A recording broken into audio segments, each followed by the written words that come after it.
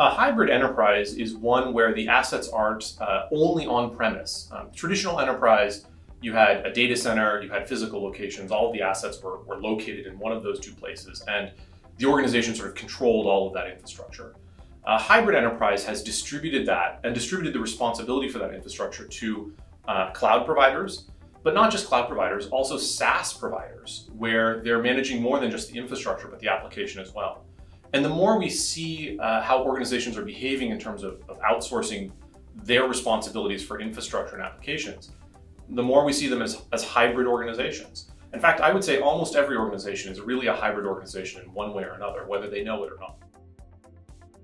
There was a point in time where your cloud strategy as a large organization generally involved picking a cloud provider, an infrastructure as a service provider, and saying, okay, we're an AWS shop or we're an Azure shop.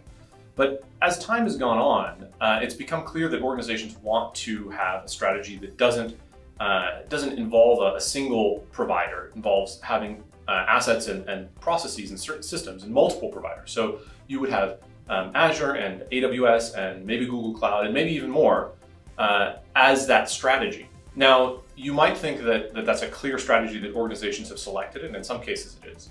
But it's also the case that as organizations adopted cloud, some of them put together a strategy and then found that different groups in that organization had already adopted services. And so they shifted their strategy from, well, we picked this one provider to, well, actually we have multiple providers, so that's our strategy now. So sometimes multi-cloud is intentional, and sometimes it's accidental.